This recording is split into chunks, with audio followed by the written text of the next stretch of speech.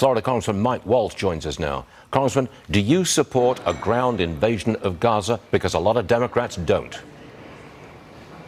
Well, Stu, I support Israel's right to eliminate this threat right on their border. And if they determine that in order to eliminate Hamas, that they have to go in on the ground, absolutely.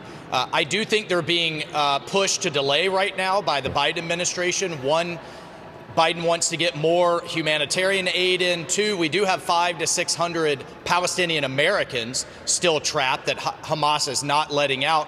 And of course, you have the hostage situation to deal with. But I think the bigger issue is we all know once they go in on the ground, Hezbollah is likely to open that front in the north. Iran will become even more engaged than it already is, and we're having to rush assets in the region.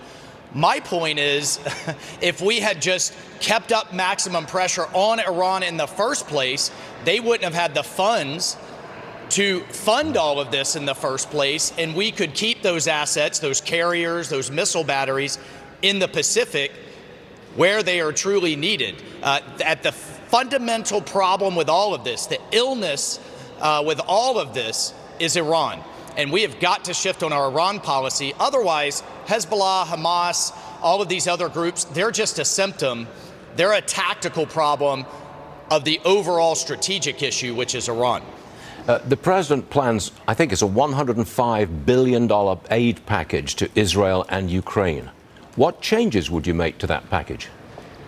Well, look, the two existential crises right now are our southern border and helping our ally in Israel, which literally could run out of rockets in the Iron Dome. That should go first. That should go together. That should get signed by the president immediately. Then we have a lot of questions when it comes to Ukraine. We can't just keep throwing money at a bad policy here. And Washington loves to just throw money at an issue without taking a step back, whether it's Iran policy or whether it is how we've settled into a war of attrition and a stalemate in Ukraine. What's the strategy? How long is it going to take? What does winning look like? Is it full expulsion? Is it partial? Is it negotiations? That's what we need to. That's the debate we need to have, and we need to determine. Otherwise, I can't support any more aid to Ukraine. Okay, Congressman, we do have a speaker. Mike Johnson has been elected. What is job one for the new speaker? Well, job one is we've got to crank out the rest of our appropriations bills. We've got to stop this out-of-control spending that's driving out-of-control inflation. And coupled with that, as I just mentioned, is the border in Israel. I think those three things are front and center on Mike Johnson's plate right now. But I think he's absolutely up to the task. You don't have much time. It's going to be a real rush job, isn't it?